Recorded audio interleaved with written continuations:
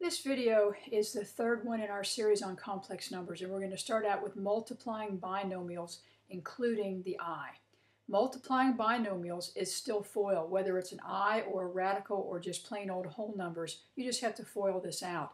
So we'll start with, the first. So 5 times 3 gives us 15, and we'll come across the top. 5 times 4i is 20i.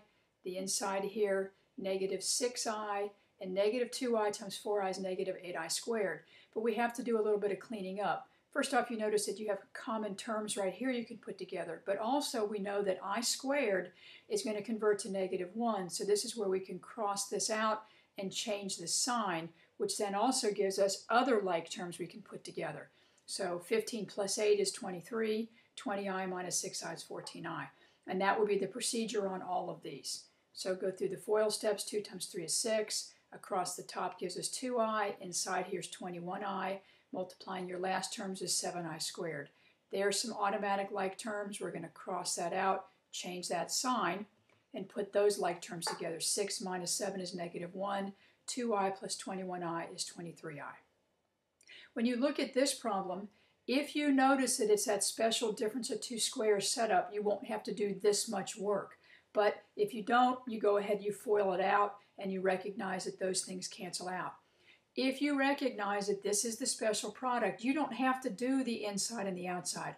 All you have to do is the first times the first, that's your 25, and your last times the last. Negative 2i times 2i is negative 4i squared. This still crosses out and changes the sign, and all we get is 29.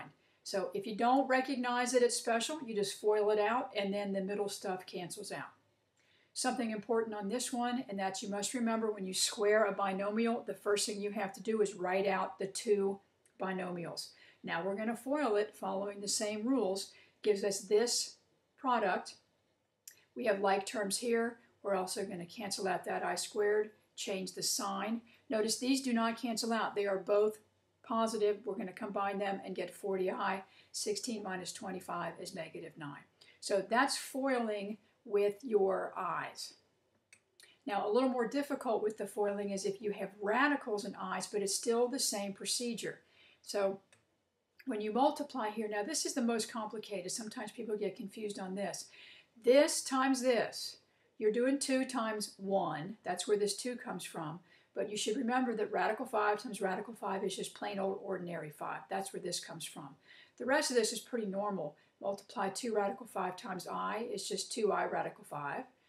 3i times radical 5, 3i radical 5. And 3i times negative I is negative 3i squared. We're still going to be able to cross that out and change that sign. We're going to do this arithmetic right here. 2 times 5 is 10. We're going to put this together. These are like terms because they are both I times radical 5. So negative 2 of those plus 3 of those is one of those. Last thing is to put the 10 and the 3 together.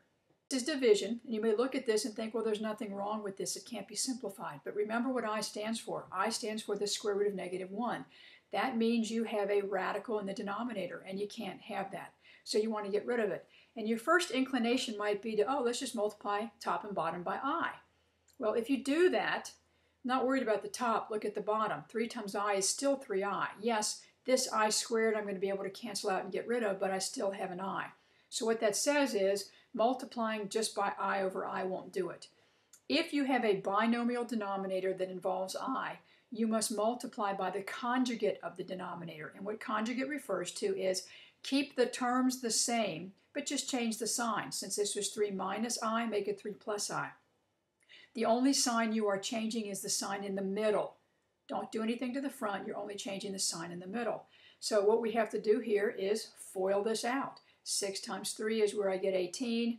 6 times I is the 6i. 2i times 3 is another 6i. And 2i times I is 2i squared. The denominator, this is going to be a special product. I don't have to do the full-blown FOIL because I know the middle stuff will cancel out. So all I have to do is 3 times 3 is 9. Negative I times positive I is negative I squared. Now there's some cleaning up we can do. We know we can cross this out and change the sign. We have some like terms right here. But here's something that you have to be very careful with. When you cross this out and change the sign, you might think that your denominator is 9, but it's not. You have to remember there is a coefficient of 1 sitting here. So this is really 9 plus 1 in the denominator. So cleaning up the top there, put our 6 i's together gives us 12i. 18 minus 2 is 16. 9 plus that 1 gives us 10. Now there's two things we have to do here.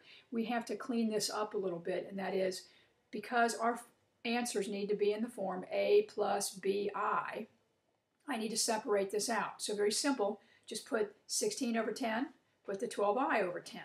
But the other thing you have to do, and this doesn't happen all the time, but it does happen in this case, is reduce fractions if possible. Well, this does reduce by 2.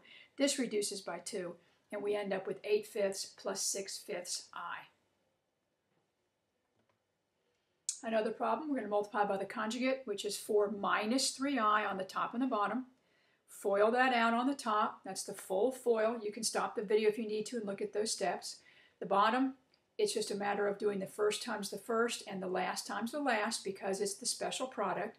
We have designed this special product so that the middle stuff cancels out.